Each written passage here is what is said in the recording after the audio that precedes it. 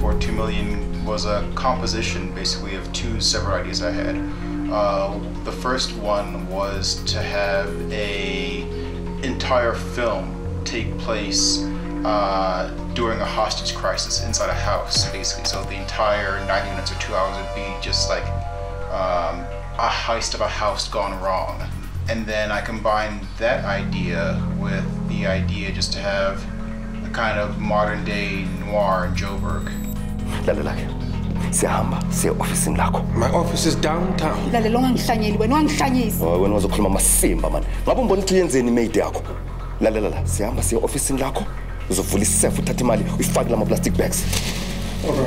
It's a story about trust, it's a story about betrayal, it's a story about a friendship, it's a story about family, it's a love story. It's got all the elements that makes it so, appealing to each and every person.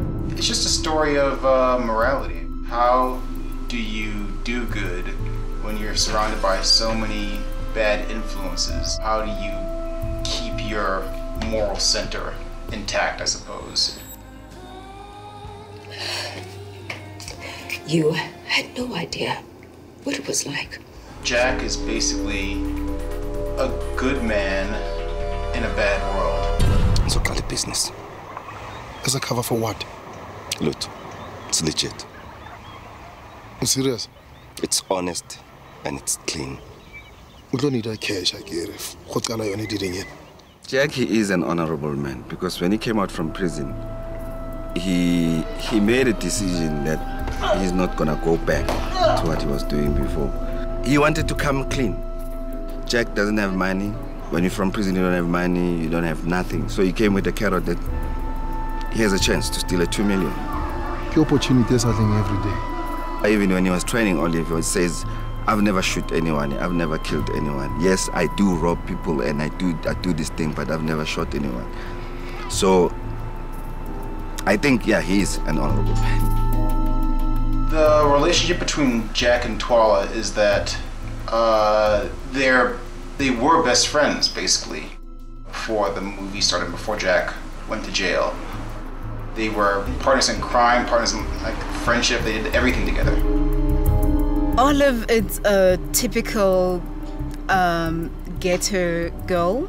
She's a fighter, she's a survivor, she'll do whatever it takes to survive. She'll steal, rob and lie if it means it's gonna get her one step further. The choices that she made will definitely get her in trouble, or maybe not. We'll have to watch and see. She knows that there's this other woman that Jack is still crazy about, and she knows she can never, ever, ever replace her. And I think at that moment it's like, oh my God, is that her?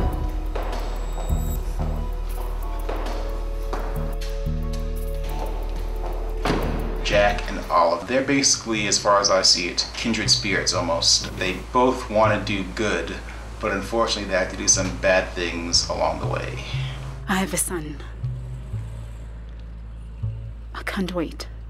There are individuals out there who are like Twala, who, were born with a silver spoon in their mouths, and they relied a lot on their parents and, the successes of their parents, and that's it. And never actually lifted a finger to really work hard for, the kind of things, beautiful things that they had.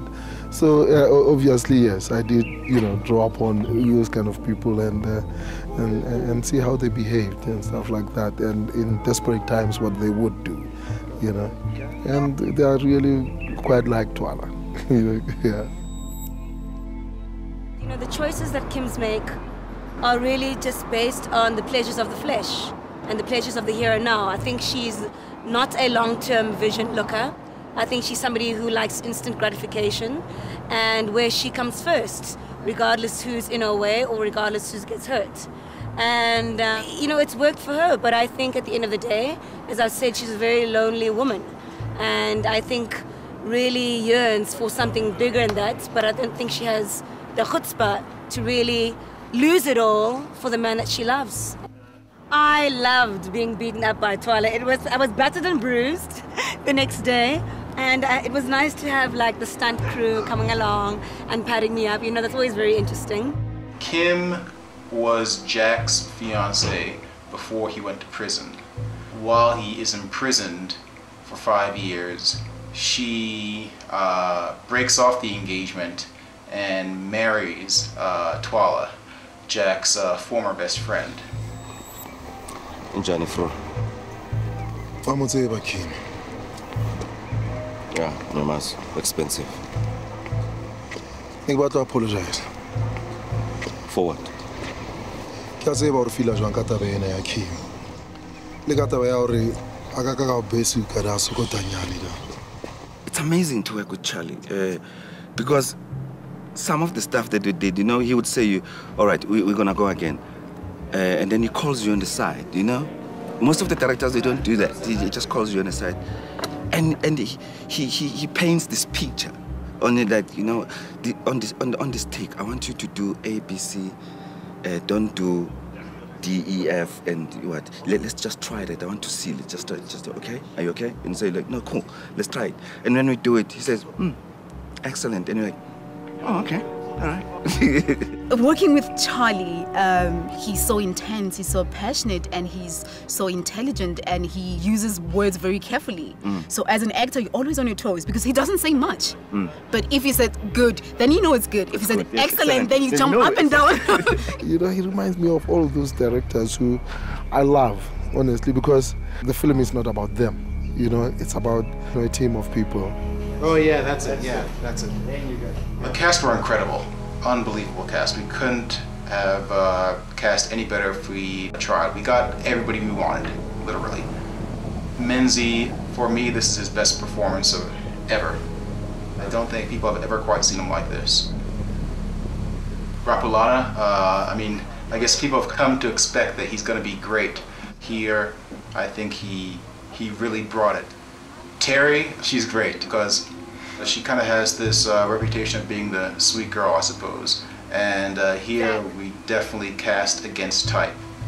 Kubi, she's an amazing presence. I think people are all very familiar with her from her other roles in film and television, but I think we've hopefully shown a different side of her as well. John, I mean, the man's career speaks for itself. Another thing about John is that he was so willing to listen and open to me as a first-time filmmaker. For a square school, you need patience, preparation, and time. So, what have you got planned? Something big.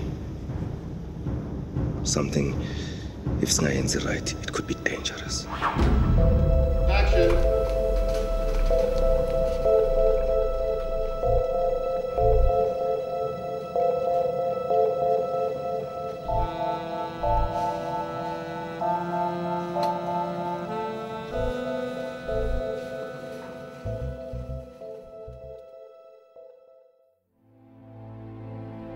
Says here you worked in Motorby Prison. Were you involved in the construction of the new cell block? No. I was doing time. So, it's a business. As a cover for what? Look, it's legit. We don't need a cash, I get it.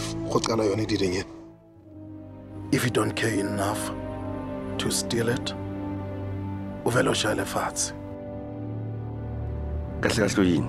a shrink or a thief? I can be whatever you want me to be. The opportunities are every day. I'd pay attention. If we pull it off, it'll be beautiful. For a square school, you need patience, preparation, and time. And I was thinking you were going legit.